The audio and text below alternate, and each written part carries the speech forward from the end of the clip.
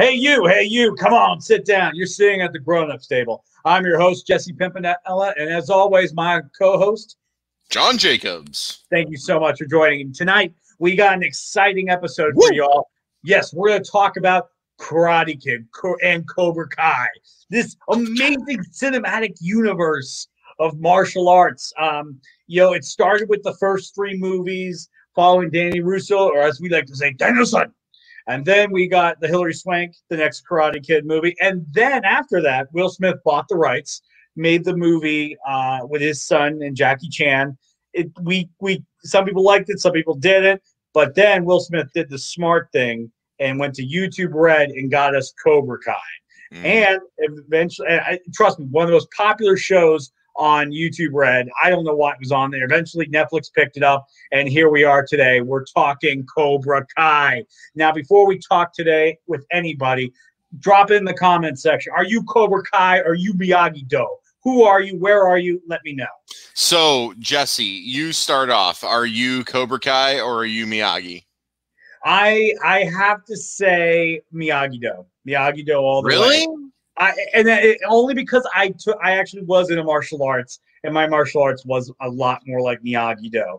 But I'll admit there was a sprinkle at times, depending on who you meant. There was a couple of, is that a problem, Mr. Lawrence? Type of karate instructors. There were a few of those. So I would have to say I'm Miyagi-Do as well. Obviously, you took martial arts. I have not taken any martial arts, but I certainly understand a little bit to the degree that I can. And obviously, martial arts is more about discipline. It's more about, mentality and personal strength, responsibility, confidence, those type of things. And Cobra Kai, while it's enticing because they project strength and dominance and perseverance over that, so like more attack versus defensive, John Kreese is just a son of a bitch, and I never liked him even from the beginning because, when I was a little kid watching Karate Kid, because look, I was born in 1981. I grew up watching Karate Kid. Yeah, and even the cartoon show. I will say I didn't really dabble in the cartoon show. I didn't have any of the toys either, although I did want them. Now they're worth like actual real collecting money. Someone get me a Terry Silver action figure. Yeah, so that's all I want. There is all I want. I think there is an episode in the last season of Comic Book Men where Ralph Macchio showed up to the stash, and they ended up going through. I think it was what's the guy's name? Tall Rob. I forget what the guy's name was. They're a big collector guy, and he ended up getting it. So Ralph Macchio got the toy and everything. So that was really cool. I never had any of them, but I just got the feeling that Cobra Kai was just all about kicking people's asses. And hey, dude, that's totally fine if that's what you want to do, but don't bring karate in it.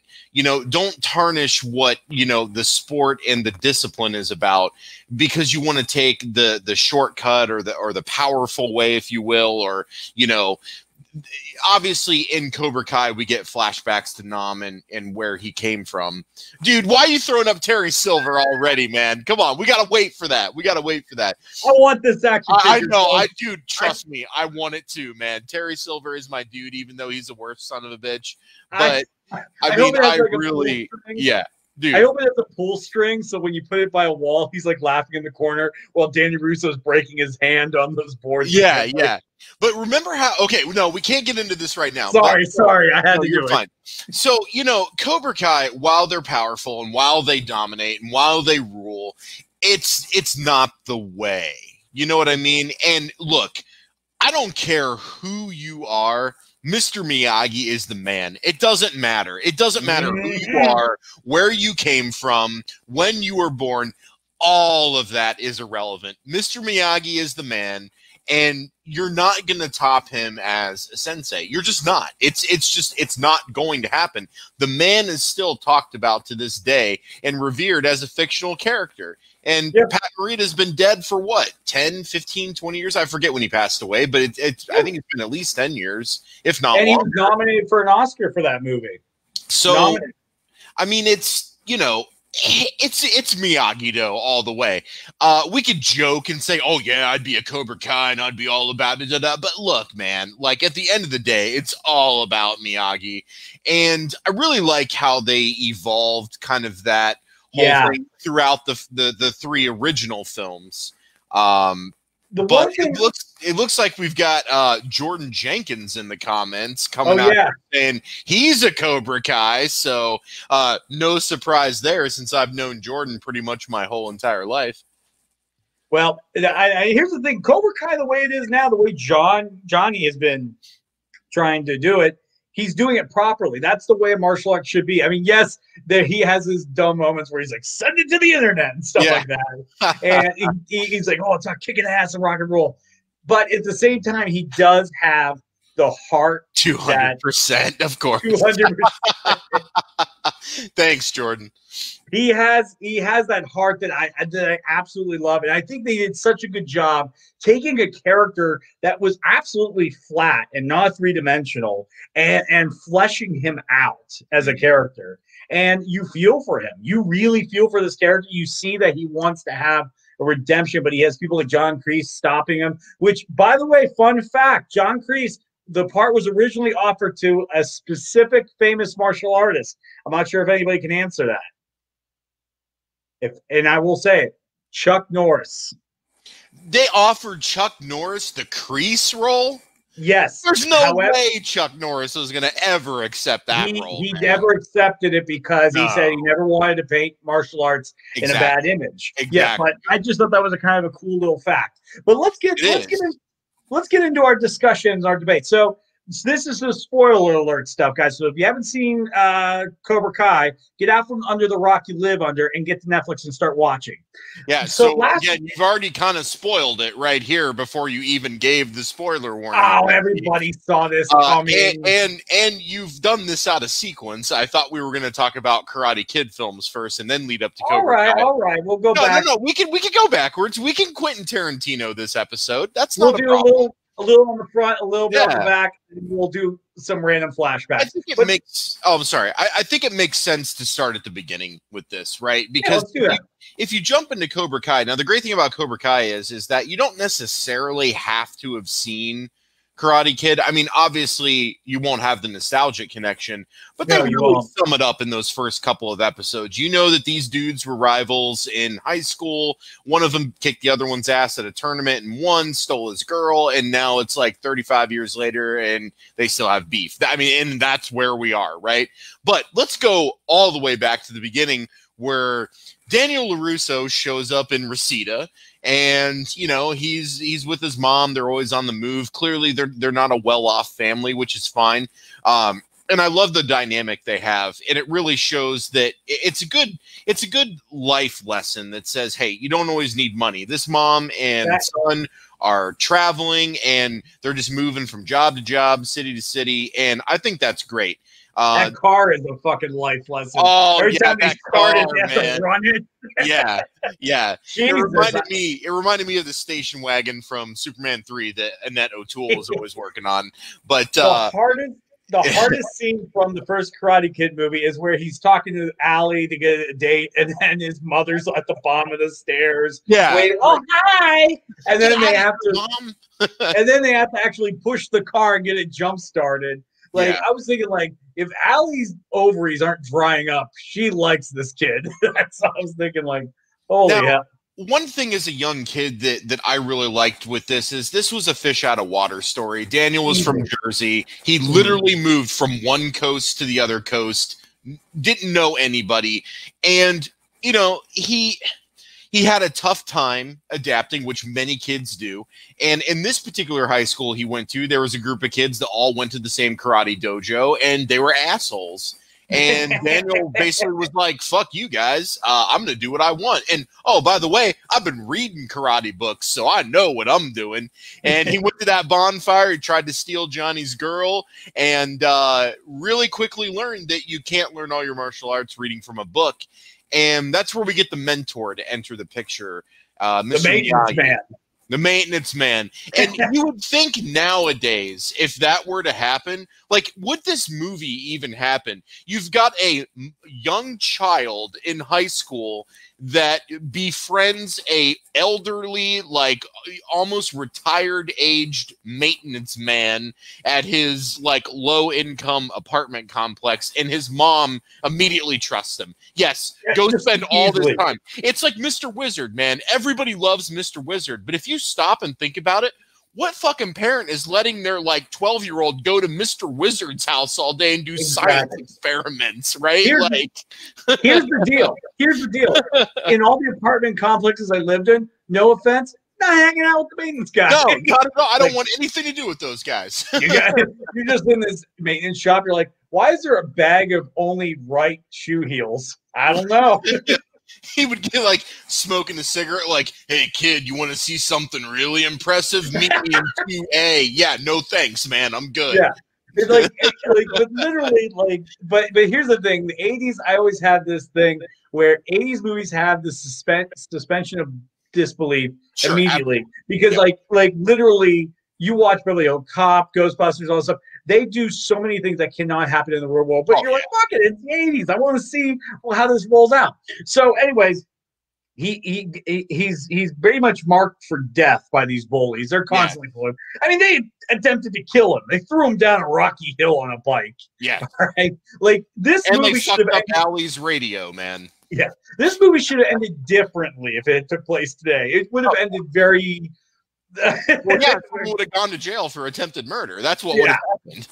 but basically, Miyagi says, hey, look, we're going to have a tournament. They lay off him, and then they handle it at the tournament, mano a mano, which he eventually won, and with what people say was an illegal kick, but here's the thing. Now, they explain it in Cobra Kai. Daniel defends himself. He says, no, it wasn't illegal. It was a fair kick, but I'm not 100% sold on that because he literally says no face, and then he kicked him in the face. So, I mean, as a professional martial art, I got paid to do this. A professional martial arts judge. I'm going to step in right now and put this to rest, in my opinion, my humble opinion. All right, of my 20 years of doing that. Basically, I would have let it go. Listen to this guy, guys. He's willing to let it go. I would let it go. Because here's the thing, all right? So in a martial arts fight and sparring, there's penalties. You call penalties, you call warnings, you call that stuff. But then there's weird loop. Here's the thing. It's from the judge's perspective. So I would have let it go because I'm like, you know what? The kid, he ran into his foot. Like, Johnny ran into his foot. I'm sorry. I mean, that's kind of a stretch, man. That's like saying, hey, I ran into this guy and oops, I got pregnant. Like, wait. You know how ineffective the crane kick is? The crane kick is the most Here's the problem with the crane kick, okay? You telegraph all the way. You're telegraphing all the way. Watch this. John, watch this. I'm just like, all right, motherfucker. Guys, Jesse hasn't done karate in 10 years. Get ready for this. So, John, me being skilled, all right, and kind of. Hold on. I want to see you execute the kick properly. Oh! That motherfucker. Look at that, folks. Look at that shit. Wow. And I'm not sure if anybody saw it. I promised at the end of the show I would use nunchucks at the end of the show. So I'm going to keep that promise. You have them? Get them, man. Let's see this shit. Get them? All right, so while Jesse's looking for the nunchucks, so yes, there's this big debate about is it an illegal kick, is it not? But Daniel wins the day. He wins the tournament. Oh, my God. Okay, well, now we need to – there you go. Oh, look at that. Oh, man. Look at those transitions. Wow. Yeah. And he can crack himself. Jesse, you are impressive, sir. Oh, look at this. Man, I am never going to break into your apartment. Holy shit, man. You can kick my ass. So, as a judge, I would have let it go. That's all I'm going to say. Because you know what? He was doing a lot of illegal shit. And in all honesty, Johnny should have been thrown out after two of the illegal. Yeah, so. Oh, when he was going after his leg. But then if you notice, like, Johnny has a change of heart where he's like, I now see that this isn't right. But Kreese, man, he doesn't give a fuck. He's like, you get out there and do it. You win. You get out there, you win. So he's like, I'm just like, I'm still catching my breath right now. I'm like, holy shit. I mean, we're obviously not conditioned, but the thing I like about Karate Kid 2 is that it starts right where the first one ends. We're out in the parking lot, and Kreese breaks Johnny's trophy and basically kicks him out of Cobra Kai and then tries to kill him. And then Miyagi steps in and thoroughly embarrasses Kreese in front of everybody. So now Kreese is a broken man. He's traveling the streets with nothing. He's a hobo. His dojo's been shut down. He's all disheveled. His hair is all fucked up. You know, just imagine on the street. You know, fuck you, Kreese. You're out of here. And then we go to Okinawa because we get some bad news, right? We get some bad news. Mr. Miyagi's dad is dying. And here's where we get more of the backstory, right? Miyagi has his own feud over in Okinawa. And the guy he's feuding has his own apprentice, Chosen, that he's training up. And then so Daniel and Chosen get into a rift because they're going after the same girl. And then they have a fight at the end, but it's a real fight. It's a to the death. Real fight. And while Karate Kid Part 2 is a little slower, in my opinion, the characters and story that it flushes out, in my opinion, is actually better than the first movie. But the first movie as a whole is better, if that makes sense of what I'm saying. No, I agree. I mean, the second movie, it was good to see that adventure and that growth and the new technique, you know, the drum. Like, I really enjoyed what they did with the characters. I mean, look, and I always tell people with sequels and stuff like that, understand that if you love the characters, you'll enjoy the movie. You'll enjoy it. Absolutely. I don't mark. Yeah, but it was a phenomenal movie. They obviously Danny kicks the attempted murderer's ass. Well, but that's where the real gem of Part 2 is, in my opinion, is that when Miyagi comes up to Daniel and he's like talking to his ear, he's like, Daniel, this isn't the tournament. This is for real. And Daniel doesn't even skip a beat. He's like, got it. Like, got it. No problem. Got it. And I'm like, oh shit, here we go. And he kicks Chosen's ass, dude. Just beats him. And then the little Hong Kong thing at the end, which I like, they carry that little nose thing on because it shows that, you know, Miyagi-Do isn't about to the death. Miyagi-Do is about defense and, you know, ensuring that you come out as victorious, but it's not about the killing blow. You know, this isn't Bolo Yang in, you know, Bloodsport where he's killing the dudes just because he can. You know, was that not about that. Was Kickboxer. No, dude, get your movie straight. That's Bloodsport with Chong Li. Come on, man. Get it right. Okay, my bad. Sorry. Okay, it's been a while. All right. So anyways, so let's fast forward. So no, now we got to do Part 3. So what I was doing. Oh, okay. It's my favorite one. Don't take this away from me, okay? My favorite character. So you talk to us now about Part 3. All right. This World War II veteran from Okinawa and his ward. They come back to America. Beautiful. They open up a bonsai tree shop, right? Oh yeah, they do. But John Kreese, he's not gonna lie down. He goes to his buddy, Mr. Terry fucking Silver, who is the slimiest guy with an MBA on this side of his greasy ponytail and his like 80s sweatshirt with like the elastic on the waist. It's like all bunched up around his waistline. Dude, I love it, man. And like gold chain, dude. Oh yeah, dude. Absolutely. Yeah. Like him. Yeah. Like, and he always had those weird lines that were just over the top. He'd be like, yes. We're gonna make him see him bleed. But anyways, he comes up with this whole Machiavellian plan to avenge Kreese by pretending Kreese has died. Where did that come from? He sends this bad boy of martial arts to torment Danny back into the tournament. Then Terry's like, I'll coach you to fight him, but secretly he's working with him, and Kreese is still alive, and it all comes out eventually, where the bad boy Karate Kid dangles Danny off of a cliff by a rope and threatens him at tree point. And I said tree point because he was going to snap the bonsai tree in half. Which he still does. He still does because he's an asshole. But anyways, so eventually, this causes a rift between Miyagi and Danny. But then when Danny finds out about the ruse, right, Terry, Kreese is alive. We can't skip over something really important that happens. Daniel gets so consumed with vengeance that he lost to that. I don't even remember that crazy dude's name.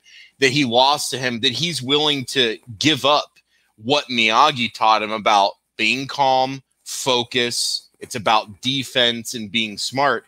He gives all that up to take the shortcut with Terry Silver to learn the Cobra Kai way.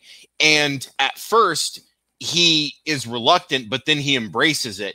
And he gets to a point where now he's going to become essentially Johnny from the first one. And he pulls back at that moment where it's going to happen. He realizes what happened. He pulled back. But I think that's a missed opportunity in the film because Miyagi could have had a really good pep talk with him about what it's like to kind of fall to those, those influences and let those shortcuts and those types of things influence you. That would have been a great pep talk to have, but they kind of played it off and he just kind of left and went back like, hey, I'm sorry. It's all good. Now let's train again. So I feel like they had that missed opportunity dad moment, but that pissed off Terry Silver. And then what happened? I just love when he fights. It's just how much of a joke is. And then Miyagi comes in, throws Kreese and the bad boy Karate Kid down, and then he fights Kreese and spills paint on him and shit. And then they do the training. But one of the best parts is when the tournament happens. He's obviously telling the kid to play dirty, but not to the point where you get knocked out, so he can just fuck with Danny. But I just love how he's like, ha! I love the way he screams in there. Perfect. I just wonder what the direction was. It's like the director's like, all right, I want you to sound like you're being dubbed in an old Japanese film, but you're not. Yeah. Perfect. I got this. Yeah. And then like a Kreese just standing there in his Cobra Kai gi, just standing there like he always does, staring with that pissed off look. And then Terry Silver's on, like, oh, dude, it's amazing. It's absolutely amazing. He's the weirdest villain ever. He is.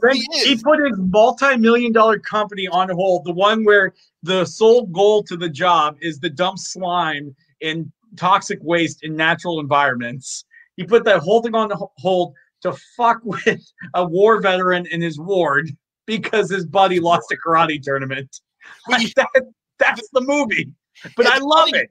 The funny thing is I always equated Terry Silver to the villain of Men at Work with Charlie Sheen and Emilio Estevez, because it was the same plot. It was about an evil corporate tycoon that was trying to get away with dumping toxic waste into the ocean. And I'm like, oh shit, that could have been Terry Silver a couple years ago. I just love when he's signing the paper with his secretary. Jesus. Can't dump toxic waste anywhere without somebody trying to sue you. I'm just like, what? It was just, but perfect. But now let's fast forward. So Danny. So that ends, and then we get two spin-off Karate Kid movies. We get the next Karate Kid with up-and-coming Hilary Swank, which wasn't bad, and then we get the Will Smith buys the rights to it and reboots it with his son and Jackie Chan, which again, that's not bad. Jackie Chan's fantastic, but the only reason I saw the movie, you can't, like, it's like rebooting Back to the Future. You can, but you can't, because you're never going to be able to replicate what everybody loved about Karate Kid. But Karate Kid was also, it's also about the setting and the time. You can't make a movie in, 2020 that had a lot of callbacks to the 80s, but yet you can, because after neither one of those had the type of success and nostalgic cult following that the original Karate Kids had, we move into the gem that we were gifted a few years ago that out of the blue hit. And what was that, Jesse? What are we transitioning to? Cobra Kai. And what I think, and we can kind of go into our next segment because this is gonna fit. Because why does it work? Why is it such a gem? And it's because we took a character that was kind of a Rosencrantz and Guildenstern to the background character of one of the greatest movies of all time, and fleshed him out, made us care about him, and they gave us a beautiful redemption arc. Because at the end of the day, at one point, we've all felt like we were the bully or the bad guy. Oh, sure, absolutely. And we get to see him kind of realize the errors of his ways. Like he saw like how Miguel at the end of season 1 was becoming more like how he was in the first Karate Kid, and he was like, "Oh, I don't like that. I got to change this." And you see him actively trying to change. And what it does is it pays homage to the original movies, doesn't copy it, doesn't bastardize it, and it allows us to. And I think Kevin Smith says his best: play with the toys that we got to play with when we were kids, and we go on new adventures with them. And I think that's why it's such a successful reboot / sequel series. Oh yeah, I totally agree with all that. And then on top of that is the creative writing to it. They wrote it in a way to where you want to keep watching, because there's several things happening, but you want to see, are Johnny and Daniel ever going to make up? Because hey, and they do this all the time. Oh, look, they made up. And then 10 minutes later, a lie broke them apart again. And then 4 episodes later, they're making up, and another lie broke them up again. So it's just like constantly. And seeing them fight together in the beginning of the 3rd season is tremendous, because you can see the potential of a beautiful friendship. Yep. But they're just so, and here's the thing, they're not that different. You know what I mean? Because they kind of flip-flopped. Johnny was born with a silver spoon in his mouth, and Ralph and Danny wasn't. And they switched. One's new money and the other one's poor. Yeah. And it's kind of interesting to see how much the same character they are, which kind of brings us into this segment, which I want to talk about. I want to get us moving because we're running out of time. Will the alliance be smooth between Johnny and Daniel? Because the ending of season 3, it shows that they need to join forces in order to take out Cobra Kai, because it was taken over by John Kreese. Now, how do you think this alliance will work? Will it work? Will Miyagi-Do splinter like the Banzai tree did in Karate Kid Part 3? What will happen? I think ultimately it will work, and that's going to be because our man Terry Silver is going to come back. I mean, look, and the Kreese clearly picked up the phone and he called someone for a favor, which in Karate Kid Part 3 we knew that that meant that he was calling Terry Silver. Now that cannot be confirmed 100%. Confirm it. However, I did miss. Now, I will say I love the Vietnam flashbacks, because they really build how Kreese became that son of a bitch that he was, and it was because of his CO that he then had to kill, but he didn't, because at the moment he was going to kill him, they were being liberated, and he was like, "Nope, you're still going in," and he did it, and I'm like, "There it is, there it is, there it is." I loved it. So that explained a lot about Kreese, which was great, because, you're just like, how does a person become a son of a bitch like that? Like, so hardcore, And, okay, the dude was in Nam, first of all, so that already fucked him up. Then he got on a special ops duty. That fucked him up. Then his CO was a son of a bitch. That fucked him up. Then he had to kill his CO in order to live. That fucked him up. But then he didn't, because they were getting liberated, but he hated the guy so much he did it anyways. And it also revealed why he can't care for people. Right. Because he cared about the guy with the ponytail, who we were getting teased was Terry, but wasn't Terry. But because he tried to save him, that's why they got captured. So that moment changed his life forever. That's what caused him to be in that prison. And so in his head now, he's like, I'm never putting my neck out for anybody to save anybody. That's why he could say, he'll look at students like, you're out, you're out, you're out, you're out. He has no loyalty. You have to be the strongest and the best for him to give a shit. And that makes him the son of a bitch. He does have loyalty to one person, and that's Terry Silver. So what happens when the two of them team up and that becomes fractured? Because I'm going to be honest, once Terry Silver shows up, and I'm going to speak to that, I'm going to call it now. Terry Silver's showing up. He may not show up in season 4, but he's showing up. He's back. It can't not bring the man back. They brought everybody else back. So he's coming back. We know this. Well, okay, to a degree. When they bring him back, it's going to be very clear that the only way to win is to join forces. Now, obviously, Daniel's going to try to lead. Johnny's going to try to lead. There's going to be a rift there. They're gonna struggle. But I think now we're getting to a point in the series where we can kind of start normalizing things. And I think that Johnny and Daniel can kind of more consistently team up instead of constantly being rivals. Now we've done this for 3 seasons. So I think that now that they're teaming them up, now we can start to kind of build the 2 armies, right? Now we can build Miyagi-Do, we can build Cobra Kai. We had some switcheroos going on for 3 seasons, kids jumping back and forth, but now we can kind of let all that dust settle and really start to build these 2 dojos and really build their rivalry. I want to see Johnny and Daniel working together, and I'll admit I don't want to see as much of their conflict anymore because I feel like we got that. They beat us over the head for 3 seasons with this. And that kind of leads into some criticism that I have of the show, is that I'm a little exhausted now of the constant back and forth of people jumping sides, kids switching sides, parents switching sides, like Johnny and Daniel constantly going back and forth, then Daniel's wife getting all pissed off, then going to Kreese, and then she slapped him, and then now the police won't do anything about it because they have a restraining order against her. I'm like, that's total bullshit. So it's like we've just done this juggling act of conflict and switching sides. I'm ready for it to level off and really start establishing some roots now in this rivalry, that they're going to come together because they have to come together in order to defeat Cobra Kai, because Cobra Kai is not going to let up. And in fact, they're going to keep it moving forward once Terry Silver eventually shows up.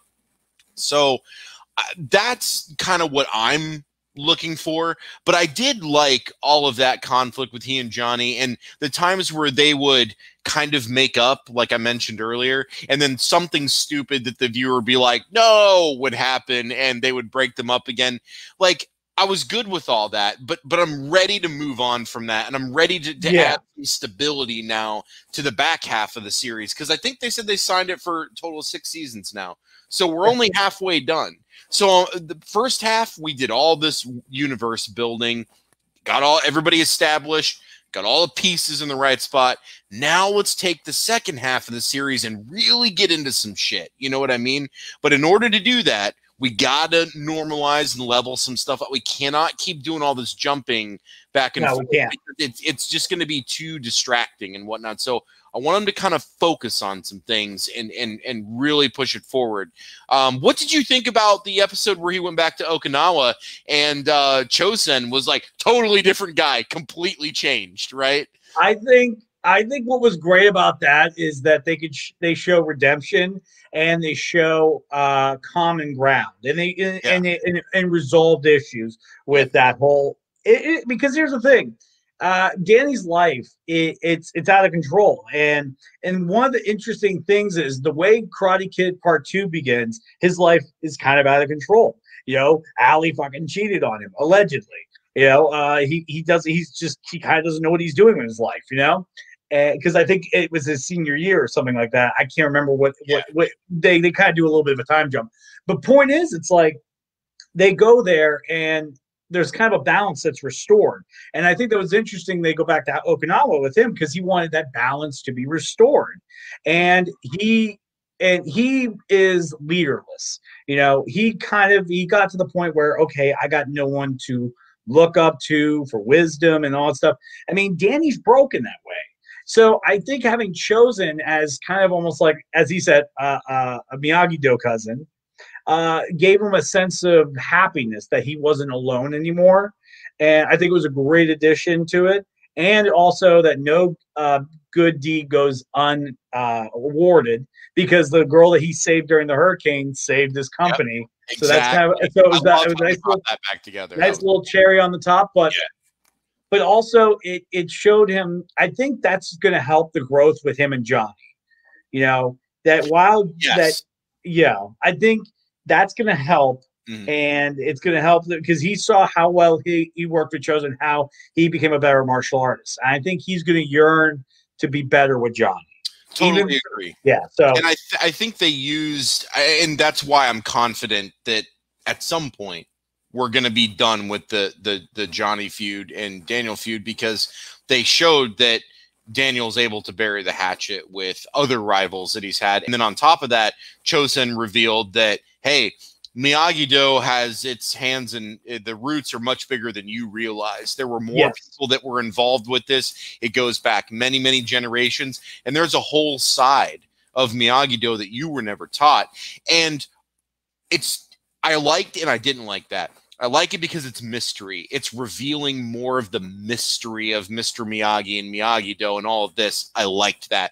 I liked that there were scrolls of techniques no one had seen before, and Daniel had to earn one of those. It wasn't he tried to take it and Chosen was like, oh, no, put that shit back. He earned it. And when he earned it, it was so much more of a accomplishment and a reward that he earned the right to hold that scroll.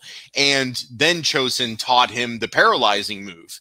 And then Daniel turns around and does it to Kreese, and the look on his face is just like, how did you do this to me? It's like, yeah, motherfucker, take that, you know?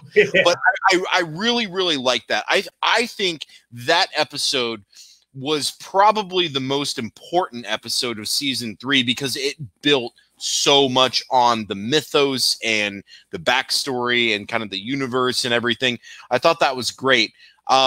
One of the other little callbacks that I liked, I think it was the first episode where they were at the parent-teacher conference after the big rumble that happened in high school.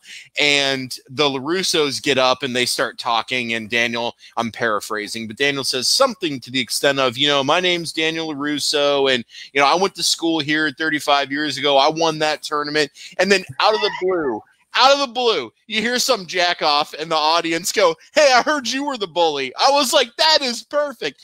They just put that little Easter egg right in, just threw it in there. Many people probably missed that. I laughed my ass off when I heard that. I was like, that is what I'm talking about. That's why this show is so much fun. It's little things like that that they throw in there that just make you smile and make you have fun with it. So that was something I really liked. They don't take the show seriously, which is, I think, needed. I mean, when you look at those 80s movies, they didn't take themselves seriously. Caddyshack didn't take itself seriously. Yeah. Beverly Hills Cops, Goonie, all that stuff. They were just fun-ass movies. And that's what we need nowadays more than ever, is a fun-ass movie, a fun-ass TV show. But dude, think about this real quick. Talking about suspending disbelief, right, and what's actually realistic and not. What town do you know that's going to tolerate a karate dojo with a psychotic sensei basically creating bullies that are going around terrorizing the city and people breaking all types of misdemeanor and juvenile laws left and right with no accountability whatsoever, and then let them start feuding against you? Like, that's the thing, is like, it's just so crazy that you think about that. You're like, man, would that happen in Dublin, Ohio? Hell no, that wouldn't happen in Dublin, Ohio. You know what I mean? So that's part of the fun too, is you're just like, what the hell? Like, this would never, ever happen in the real world. And that's what's great. That's your escapism. It's close enough to where you're like, I accept all of this, but you still understand that this is 100% fiction, would never happen this way. But I can turn my brain off for 20 minutes, 25, however long each episode is, and just have fun with this story about these characters I loved as a kid, that they naturally evolved through time. And now not only they have issues, but their kids have issues. Ghosts from the past come back out. People learn new stuff. Information is revealed. And it's that carrot. Cobra Kai does a great job of dangling that carrot in front of you and making you want to watch the next episode. When I finished season 3, I didn't realize how fast I went through it. I woke up super early one morning because I couldn't sleep, and I was only like 4 episodes in, slammed the whole rest of the series in like 4 hours, because, you know, they're only like 5 episodes. And when the third episode ended, when Kreese made the phone call, I was like, oh shit, it's over. I'm like, come on. So now, how long? They haven't even announced when season 4 is coming out. They haven't even shot it yet.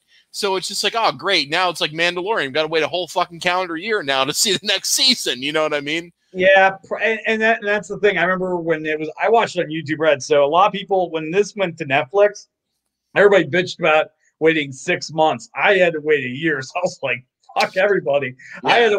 I had to sit on my hands with Miguel for over a year to see if he was going to walk again. So and like I said, Miguel is such an interesting story because he's Danny and he's Johnny at the same time. And I like that moment where he talks with Danny and he learns a little bit about Miyagi-Do.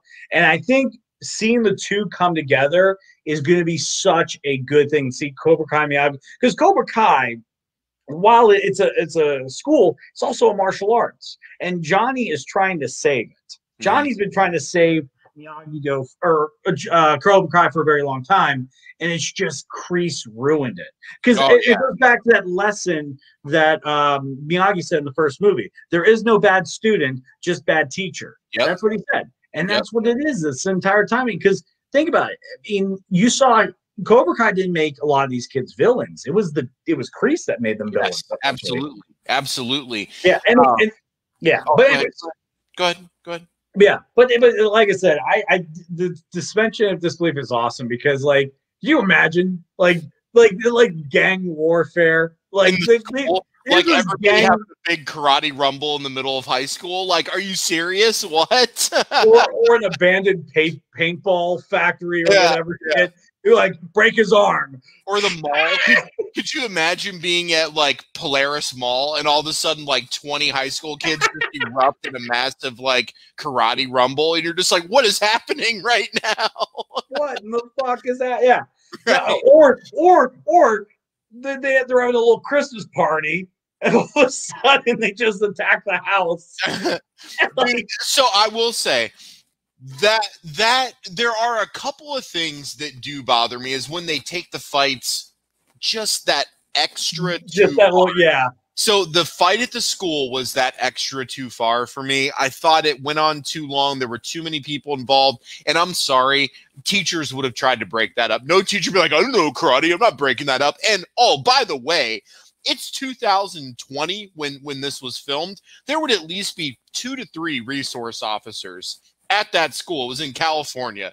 There's no way that those school resource officers, which are uniformed police officers, would have just stood by and been like, let them fight. We're not getting involved. No way.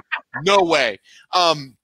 But that also brings up a little lopsided thing that happened for me is I don't understand why Tori and Robbie are the ones that ended up getting juvenile convictions for the fight when so many other people were involved.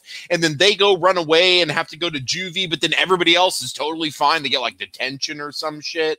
And I'm just like, this is weird on why they chose to break those two off, but then not do anything with anybody else. It was very strange. If you gotta look at it like this, it basically every crime needs a face, all right? And it was easy to make those two the face for 2 reasons. Number one, Tori was on the announcements, instigate. She pretty much started the fight, which was crazy. No school would ever let a kid not only get that far into the office, but also get on the PA system without having that shut down. Like, come on, man. And then number 2, it was Robbie's kick that was heard around the world that made him the face of that. It was, but in my opinion, while they were fighting and they're both responsible, it's clear that he did not mean to do it. It was a accident, but it wasn't an accident because they were choosing to fight.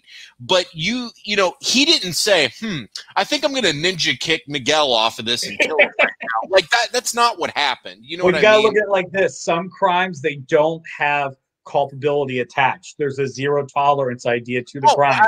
I totally get that. And I thought it was weird how Robbie ran, and the whole Robbie character annoys me because it's like, oh, I'm going to be with my dad. No, I'm going to be with my dad's rival. No, I'm going to be with Kreese. No, I'm going to go back to my, it's like, Jesus Christ, kid. You grew up on the goddamn streets with a drunk for a mother. I know you're stronger than this. Come on, man. Yeah, his character got wimpy in the second season for me. He got very wimpy. Like before, he felt like a character that kind of could take care of himself and all that stuff. But then he was like I'm just trying to find a dad. Right. I just want a dad. That's all I I just want. want a dad. And I'm like, just shut up. Yeah, dude, it's gonna be Terry Silver. Terry Silver's gonna show up with adoption papers, like you're mine now. Like in Hook when he tried to steal Peter Pan's kid from him. It'll be like that. It'll be like Terry said. He'll show up with the little chain and the sweater and the ponytail and everything, dude. He's gonna get Robbie to have a ponytail because Robbie has the hair. It's yes, that's what I'm make talking bleed about. today. Make it bleed. Absolutely. So, you know, the Robbie character has always kind of annoyed me because he and Johnny, while they don't have a relationship, they still don't have any on-screen chemistry. And I get why they're doing that, because they're just trying to say, hey, they don't have a relationship, so why would they have chemistry? But I think in acting, you still need to have a degree of chemistry between the actors. And I would like to see just a little bit more father and son out of them than what we're getting. But maybe we'll build to that. We've still got a whole half of a series left, so yeah, maybe we'll build to that. And the thing is, it doesn't bother me they don't have chemistry, because I appreciate what they're doing with that. Because I mean, and that's a technique that director and casting directors have used for a very long time. One of the grand examples is Animal House. One of the things they did, everybody in Delta House was not allowed to hang out with anybody from the preppy. Yeah, they weren't allowed. They slept in different quarters, ate different places. They wanted those people to be total strangers to each other, so that there was this weird amos. Or what was it? Saving Private Ryan. Everybody had to go to boot camp. Every actor had to go to boot camp except Matt Damon, so that everybody kind of had a little bit of resentfulness towards his character, since he was the character they were saving to get him to go home. Right. So, yeah, I agree with that. Yeah, but still, I mean, let's see. You said it best. Let's see the second half. Let's see the second half of the show. Yeah. The one thing now. One thing I want to talk about with this, specifically with the show, is they do a great job with the nostalgia. They do a great job with the characters that we fell in love with. Yeah, but now with the characters that are present, like the kids, what do you think? How do you think they're balancing the kid story with the adult story? And do you feel that sometimes the kid little bit, like there's a whole series? Because there was times, and don't get me wrong, I love the show, but sometimes I'm like, all right, I'm gonna fuck. I'm just like, I don't care that you're getting anxiety attacks. I'm sorry, LaRusso daughter. I'm sorry. I feel for you. I get panic attacks sometimes, but it's like, it's like, I don't know what to tell you. She got sliced up with studded brass knuckles. It fucked her, man. And I mean, think about it. If that happened to you, like, you'd get fucked too, man. Your head would be jacked up. I had my shoulder separated in a fight. Okay, that's a little bit different than somebody assaulting you with a weapon that tried to kill you with it. Still, okay. But anyways. Remember, these are kids. They're like 17. They're not like 40-year-olds, okay? I was 17. Dude, I was 17 when it happened. You weren't in a movie, though. Okay. Okay. All right. Fine. Okay. This is a movie. We have to build a rivalry. All right. So I think they're balancing it well. I'm going to be honest. I care way more about Johnny and Daniel's story than Same here. All the way. All the way. Like there's like 3 dozen kids in this movie, and I'm just kind of done with all of them. I mean that half joking, of course. But like I said earlier when we were talking, I'm a little bit done with all the flip-flopping side, choosing this and that. Like, and I'm glad they brought Hawk over. I'm glad he realized finally with what's a kid, Dimitri, I think his name is. There's so many fucking kids. I don't remember all their names. It was class. We had drew the big dick. And then the girl was like, I like your big dick. And I'm like, that is awesome. That is hilarious. That was a good moment. That was a good moment. And that's the thing about the show. It has evolving the kid. It's taking a lot of the quote unquote nerdy kids and like making them grow and become something other than what they were. And I do enjoy that, but all that flip-flopping just got really distracting. So like I said, I hope we're leveling that off. I do care about Robbie's story because obviously I want him reunited with his father. But again, this would never happen in real life. Jesse, I mean, obviously we both come from broken homes, right? So, I mean, come on, man. In what reality would you be reintroduced to your dad and then be like, fuck you, I'm going to team up with your rival just to piss you off, and then Oh, but wait, now I'm going to come back to you. But never mind, I'm going to go back to your rival. Oh, wait, now you both turn your back on me. So I'm going to now go with the one guy that's against both you and your rival because I hate you all. Dude, that does not happen in real life. Like, that's insane the way they're doing this. Like, even if you don't have a relationship with your father or whatever, there's no way. You're like, it's like this is like the Warriors. You're not like jumping over the rival gangs. Like, oh, now we're going to kill my dad's gang. Like, you know what I mean? It's like, I like his character because I want to see where he goes. I love Miguel's character because I finally feel like Miguel was always a good guy. Only care about his character. But Johnny was still damaged, and Johnny didn't evolve yet. And so he started doing to Miguel what was done to him by Kreese. But when they both finally realized it was wrong, they started to pull back from that. All the drama happened, got pulled back in, pulled back out. Now they're with Miyagi-Do. I'm like, okay. Godfather Part 3? I tried to get out, and they pulled me back in. It straight is Godfather 3, man. So, you know, now they're over here, so I'm good with that. But I like Miguel the best. I think the kid, it's like you said, it's a combination of both characters. Yes. And I think that's great because I do also agree that Johnny is kind of the main lead character of this, and it's his redemption story. But it's also, you know, Robbie's redemption. It's Miguel's redemption. It's Daniel's redemption. It's everybody's redemption. It's Kreese's redemption. The fucker's been gone for 30 years living like a hobo. Comes back, straight up steals the dojo, and is like, I'm back right now, bitch.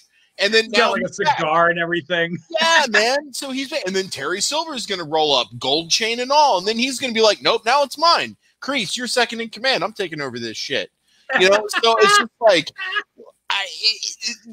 there's always a pissing contest. There's always a dick measuring contest. There's always a power struggle. And that's what keeps us going through. But just to kind of bring it back home, you know, complaints are complaints, obviously, because nothing is perfect. But that doesn't mean that we don't enjoy the show. I love the show. I looked forward to season 3 so much, and I really enjoyed watching it. And I'm actually going to go back and watch all 3 seasons again. I'm going to see if my daughter is into it. She turns 10 this year, so by her age, I was watching all 3 Karate Kid movies.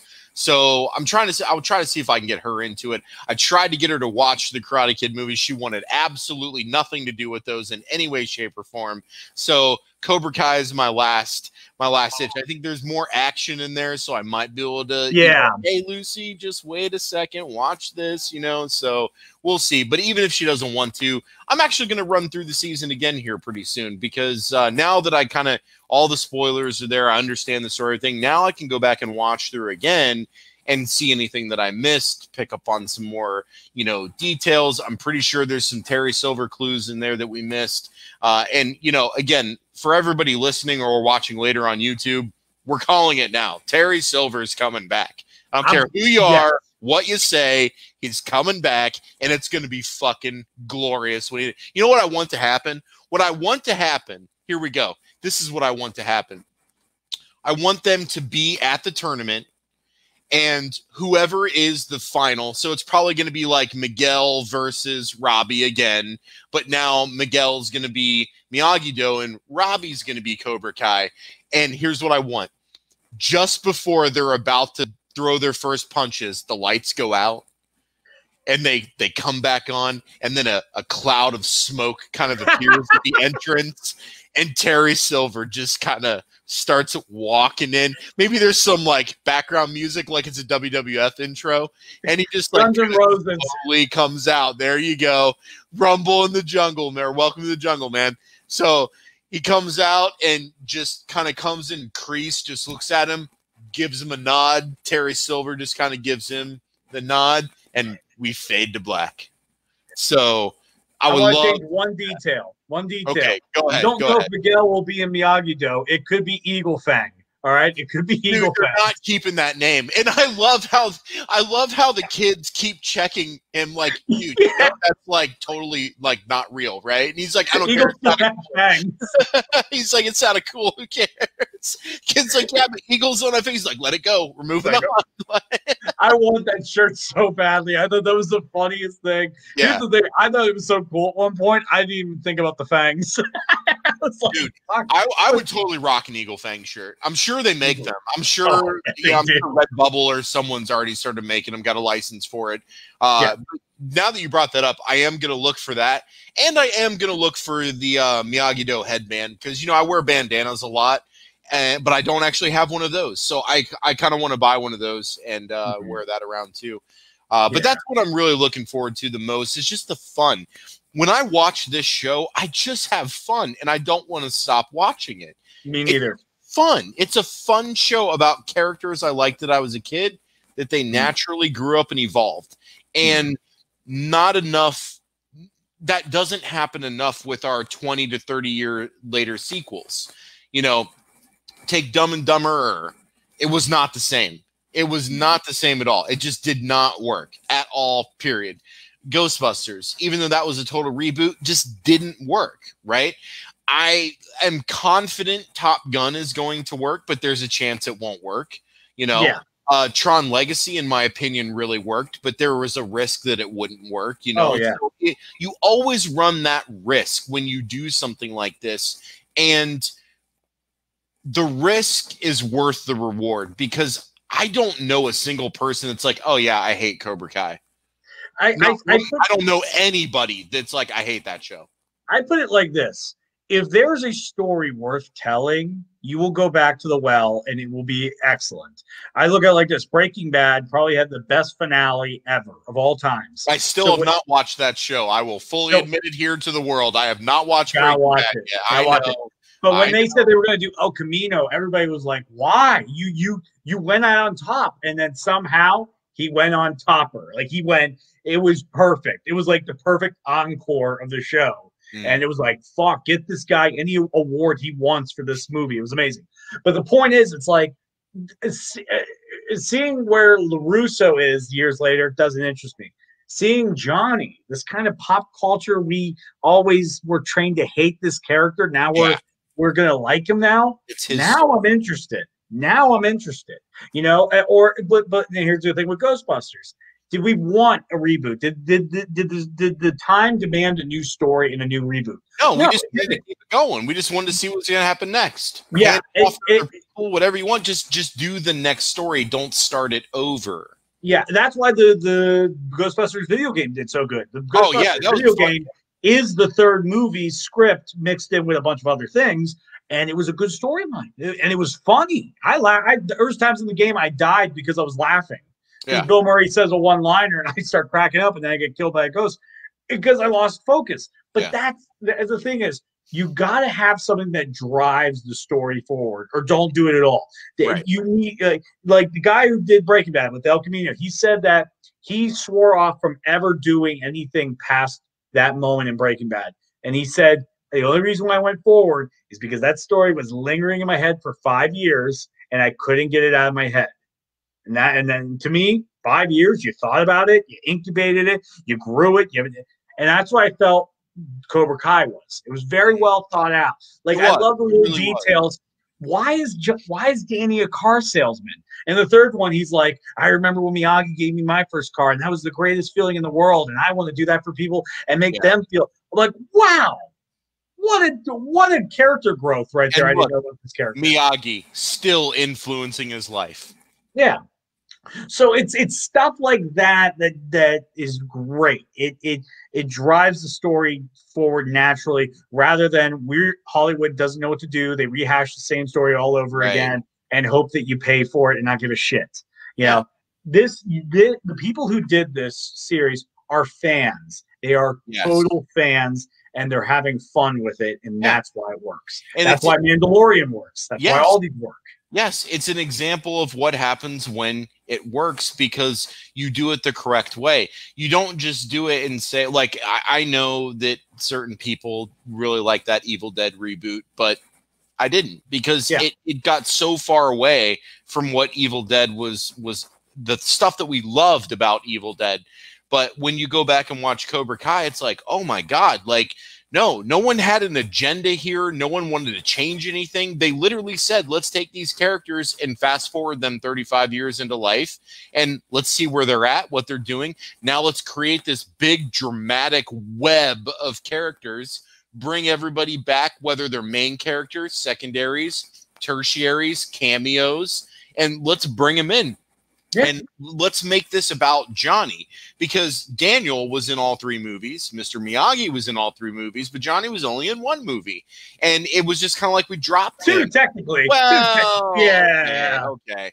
I'm sorry. I gotta be that guy. All right. It was kind of like we dropped him. And now let's pick it back up. And I love that the very first scene when he was kicking those kids' asses when they were picking on Miguel, every time he went to do a kick, he was like, oh, it hurts. And like anytime he did, because he's like hadn't stretched in years, you know, he was rusty. So I love that, because I was watching Johnny as an adult, and I'm like, okay, here he is, you know. So let's see how Johnny's going to clean up his life. He's a drunk. He's an odd job guy. Let's see what's going to happen. And they've done a great job evolving him and cleaning him up and getting him on the path of redemption. So it'll be interesting to see what happens in season 4. Oh, I'm also going to throw out another call out, because we're almost out of time. By the end of this series, Johnny will be on staff at LaRusso Motors. Oh, wow. Okay. I like this. On staff. I'm not going to say what position he's going to have, but he will be on staff. I like where that I like that. And here's my prediction. My prediction: somehow Terry Silver's going to jail. No, they can't put him in jail, man. They're going to kill him. Like, they have to kill him. Him and Kreese are going to die in a car accident or something. Like, they can't put these guys in jail, man. That's true. That's true. There is no cell that can hold the mighty Terry Silver. He would kick those bar doors wide open and walk out of that jail cell just like Chuck Norris would. That's how kick-ass Terry Silver is. I agree. I have to agree with that. Before we head out, a couple things real quick.